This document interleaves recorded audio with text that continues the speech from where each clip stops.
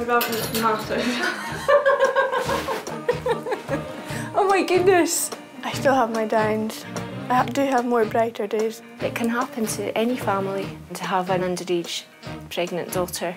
The baby just opens his mouth. If the baby wasn't here, I really don't know what I would be like right now. The baby's keeping me going, yeah.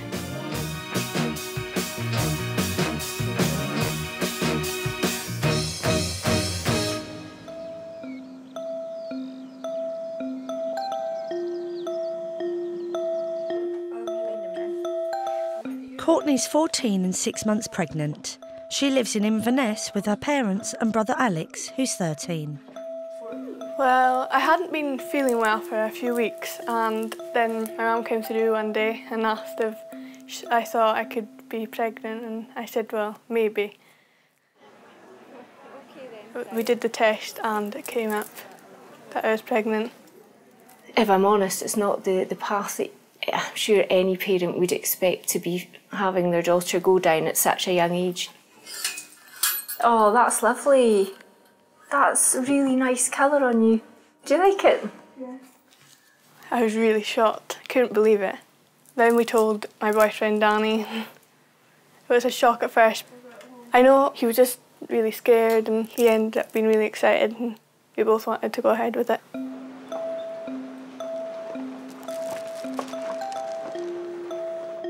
Courtney and 16-year-old Danny were together for 9 months when she found out she was pregnant. Me and Danny had been friends for like quite a lot of our childhood, since I was wee. Me and Danny were with each other every day. We were really like close. Danny lived with his gran and granda. We were very close with Danny. He stayed here for a while. Courtney and him had a really lovely relationship. And he lived with me sometime, but obviously not in the same rooms and that. So we were all like one big family. When Courtney was 7 weeks pregnant, Mum Sam collected her from a friend's house 5 miles away. Boyfriend Danny decided to get a lift home with some friends. 10 minutes, I think, later, we were on the road that they had taken. And as we got further out of town, a police car passed. And as we came round the corner, all the lights were flashing. We were stopped and immediately Courtney just said, "Mum, that could be their car." And the policewoman told us to pull over. Within half an hour we knew that one of the males in the car had passed away. And then eventually we got told that it was Danny. I had to tell Courtney, and I'll never forget, she just cried no and just dropped to her knees on the grass. To have to go through something like that with your child is not, knowing, as I knew at that point, that she was carrying their baby. It's hard. It really does bring home how precious life is, and baby's not the end of a life, it's the beginning of a new one. And that's, I really believe baby's meant to be a wee miracle. It's been a few months now and it has made me stronger. And I still have my downs. I do have more brighter days than I did. Knowing that Danny's not here, that's hard, but it's nice to know that there's a part of Danny living on. She's amazing. I'm very proud of her. It's getting closer now. I can't wait till the baby is here. I want to provide the best for my baby and be a good mum.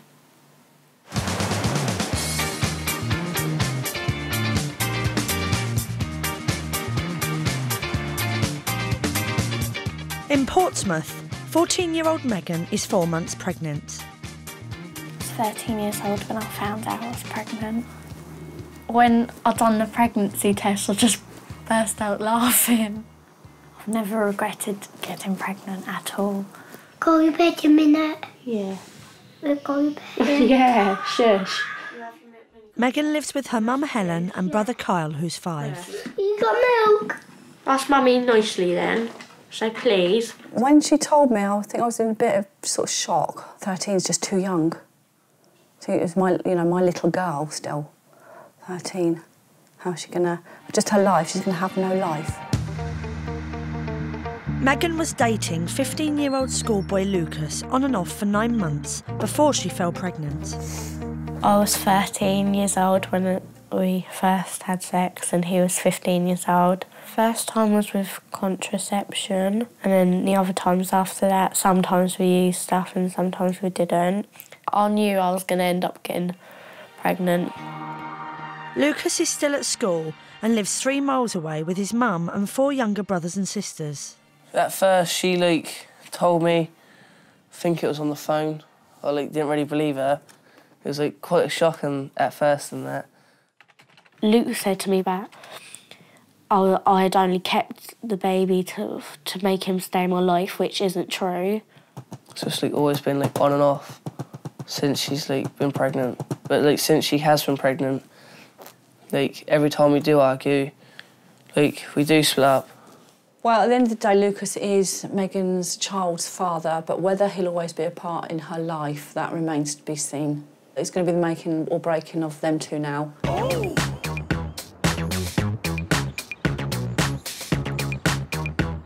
Megan's relationship with Lucas is frequently off and on. Get away. I'm really confused about my relationship with Luke. I don't know what the hell goes on. That's why I just want everything to be sorted, but it never gets sorted. You're never bothered about your child. No, I just don't show it. It's not something that you'd expect at this age, so it's hard to show your feelings for it. Well, I show a lot for it, and I'm younger than you. 2 years. No, you don't. Yes, I do. No, you don't. I love my baby more than you could ever do. You say so. You put your friends first, thanks. Something which you something which you obviously haven't done today. I want to be involved with the baby as much as I can, and as much as she wants me to be, without it stressing her out or getting annoying or whatever. Lucas didn't turn up for Megan's first scan.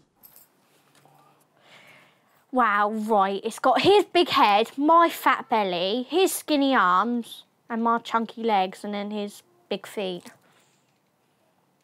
See, don't bother. Yeah, I've got my 20-week scan on March the 15th, and I want him to be there because he didn't come to the first one, and I think it'd be nicer if he was there. Megan's rocky relationship is not the only problem. At 14 years old, Megan will have to wait 2 years before she's old enough to work or receive benefits. And then once the baby's born, I'll have to claim child benefit for her on her behalf. And I think that's probably only about £10 a week. Single mum Helen is already living on benefits and is worried that Megan doesn't understand the costs of bringing up a child. Financially, basically we're going to be bargain shopping and going to the car boots. I'm not. I don't know Second-hand. about you, but I'm not. I ain't going flipping car boots.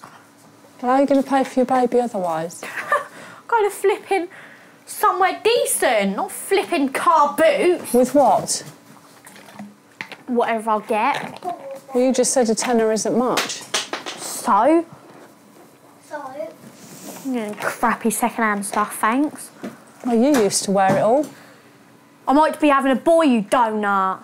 Megan thinks she's going to have the best of everything. I ain't a cheapskate. I ain't going to charity shops. Careful, watch it.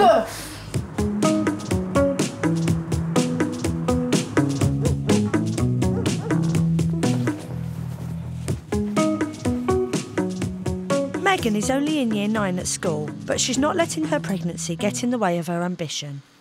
I want to work with gorillas when I'm older. But I want to do a hairdressing course at school. Because then when I leave school, I'll be able to do it straight away. I can leave school next month because of the pregnancy. But I don't want to leave because I just don't want to be a sicko. Bye.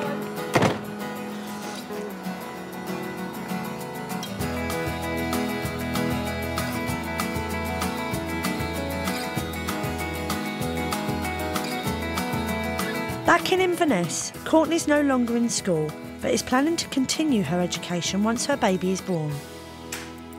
Well, I did go back after everything, but I found it too hard with everyone getting on with things. So I think I'm going to get tutored out of the house, homeschooled and things. Fortunately for Courtney, her parents run their own business and are able to provide for Courtney and her baby. Do you want to try the one over there? The Chanel one.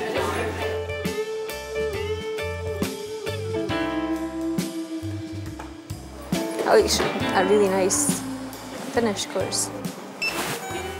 We're by no stretch of the imagination rolling in it, as they say, but we're able to give Courtney not only emotional support but financial support, and we're lucky that we can give Courtney that she can have her hair done, or sometimes I just had a wee treat on a girly day, and these things keep her spirits up and try and keep her focused on other things rather than looking at the past.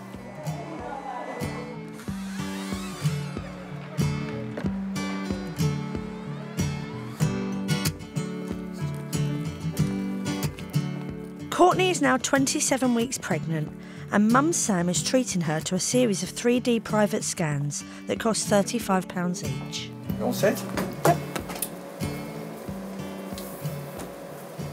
We felt it would give Courtney more of a bonding, if you like, and just have more of a connection, if that makes sense, in the absence of Danny. Oh my goodness. Chubby cheeks. Oh. The baby just opened his Open his mouth. mouth. Oh, look at the hand. Amazing. Just makes you feel really happy. I do feel like I'm getting to know the baby. Baby's looking really cute, and just can't wait to meet the baby. That's an eye opener. Oh, wow. You can really see the eyelids. You can, yeah.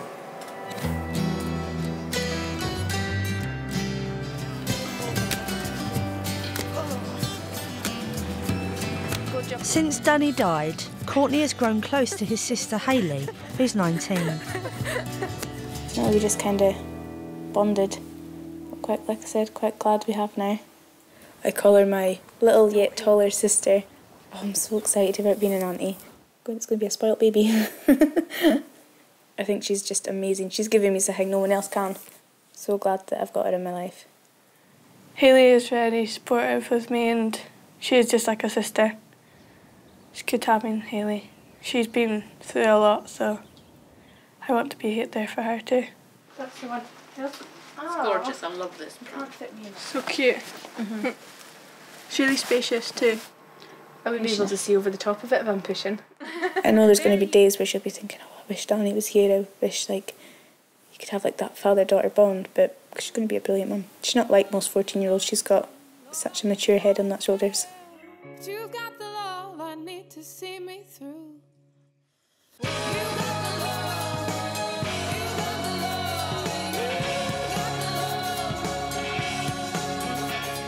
Before he died, 16-year-old Danny was a keen trials bike rider with a nationwide reputation for his talent.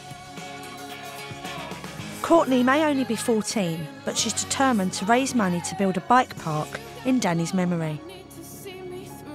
This is the kind of place I want to build the trials park for all the boys to come down and do their trials bikes and things like Danny used to do, because there is nowhere really for them to go, and Danny always looked into stuff to do this, so it would be good. But before we start building the park, we need to do a big event to raise money. I really want this to happen, so I'm going to make sure something happens.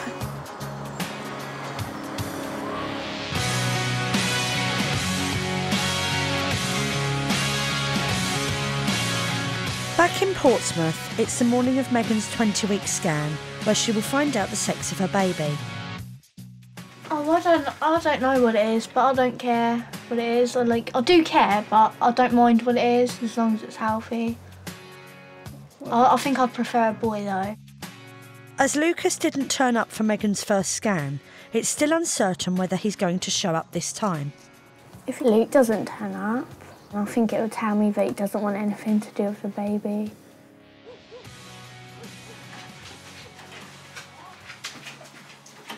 He's finally arrived. Lucas, the man, has finally arrived.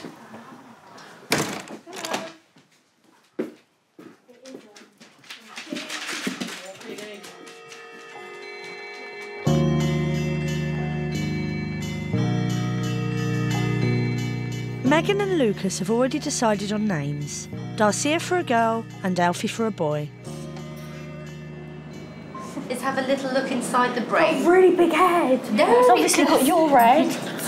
Oh, poor Lucas. It's always his fault, is it? God. So that all looks nice and normal. Well, we're getting there a little bit, aren't we? Come on, wake him up. He's obviously lazy bugger like Lucas. Are we going to have a little look between the legs, are we? Okay. Yeah. All right. Okay. And you're having a little boy. Yeah. Yay! There we go. There you go. Are you happy now? I'm glad it's a boy.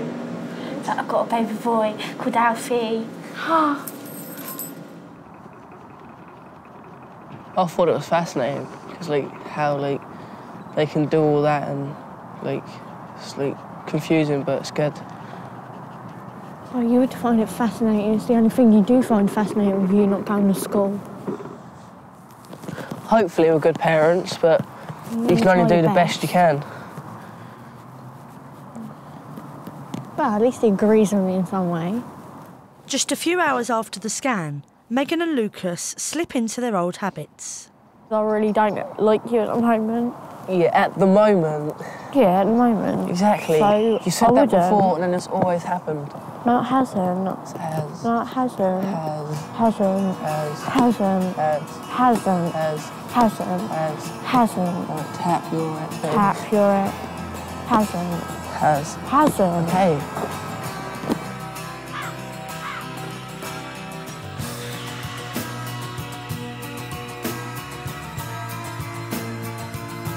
Megan's gone off Lucas again. Mum Helen wasn't keen on history repeating itself. I've had 4 children and no life, no. I've just had children. I had my first child at the age of 16. Basically, I've been a single parent all my life. I don't want Megan to follow in my footsteps at all. I just didn't think she would have got pregnant because of seeing me struggle and how hard it's been. She always told me she didn't want any children, so yeah, shocked. I want a boy and a girl. Yeah, but what if you had another child and they said it was a boy again? You can have it. Don't No, think I so. won't really.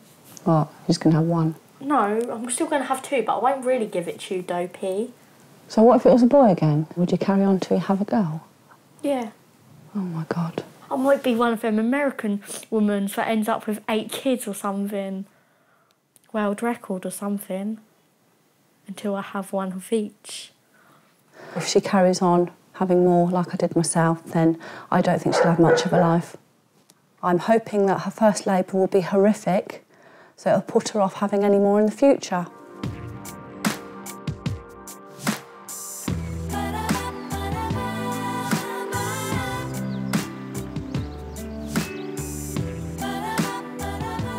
In Scotland, Courtney's now 8 months pregnant. It's great having these because you just can see the baby so clearly. Makes you want to meet the baby even more, if that's possible. I am about 30 weeks pregnant and yeah, I feel the baby moving all the time. You think that's really relaxing, don't you? Now that it's getting bigger, it's like just hard and gets in the way. More difficult to do a lot of things. Like I can't put my own shoes on or bend down to get anything like that. Teddy, come on, boy. Come on in, boy. I'm really excited for the baby being here, but I am a bit nervous, but I am just trying to think positive about the birth. This has got to be done, so there's no way out of it. And just take as many drugs as possible. Come on, boy. Teddy! Despite being in the final stages of her pregnancy, Courtney's still determined to raise funds to build a memorial park for Danny. Hi, it's Courtney. I'm phoning about it to see if you could help me with something I want to do for Danny. Courtney's making plans for a large-scale charity event for next summer. I'm wanting to do a fundraising thing, for the bikes, trials bikes. I think this is a great experience for Courtney. She's so focused, she's buzzing with it. Courtney is going to be really busy between the organising of the fundraising events and the imminent arrival of her baby. OK, bye. Bye. Courtney has decided to combine her 15th birthday celebrations with the launch of the Danny McBain Memorial Fund. I'm looking forward to it. I'm a bit nervous, but I just hope everyone comes and I get a good turnout. I just hope this dress isn't too short. It's not, it's lovely.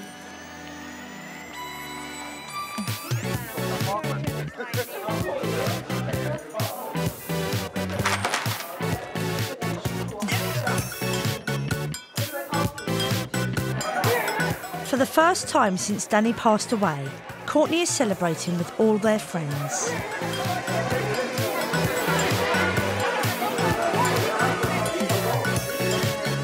And within a few hours, Courtney raises £360 to kickstart the fund. It has shown me everyone's came to help celebrate my birthday and the launch of Danny's charity. Danny would have loved this party, loved it. We just need to keep on, don't we? We need to keep going. Look after Courtney, keep her strong, always back her behind her. But never mind, baby coming soon. Jelly bean, here we go. If I just lay here, would you lie? Courtney has put together a slideshow to celebrate Danny's life. She has pulled Danny's thing off absolutely fantastically, and I am so proud. I've seen a happier side in Courtney. She's got something other than baby to focus on. I'm happy she's happy. Just forget the world.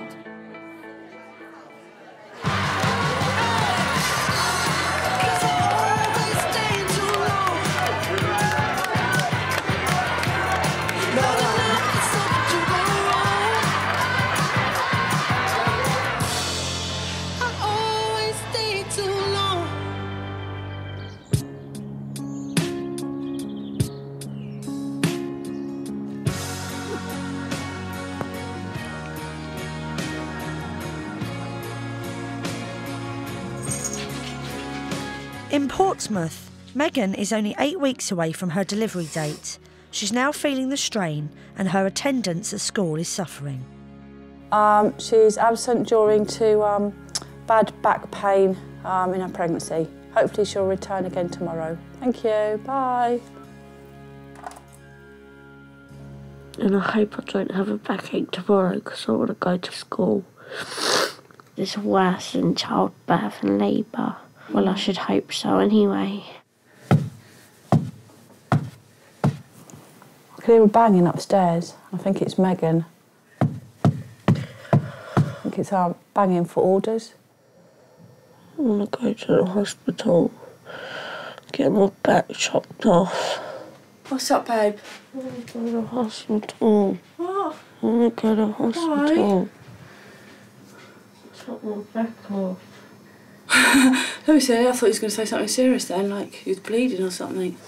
I'm sitting and die. What, you're not going to die? It's only back out, we all get it in pregnancy. At least you might not get pregnant again, eh, babe, if you suffer a bit. She's a moaner, every little twinge she's got to moan about, so.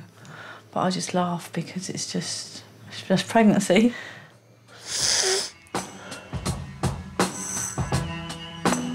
A few days later, Megan's feeling better physically, but her relationship with Lucas has ended.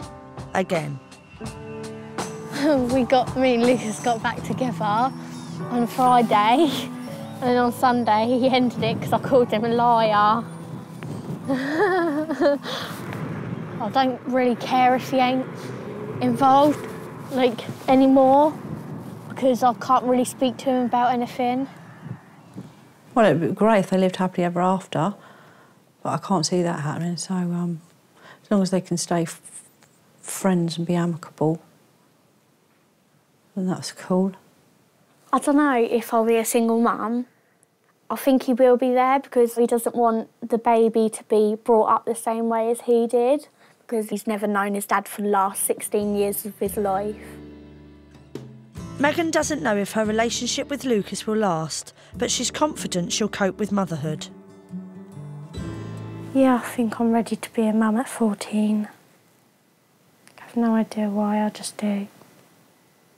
Bring it on. That's what I say.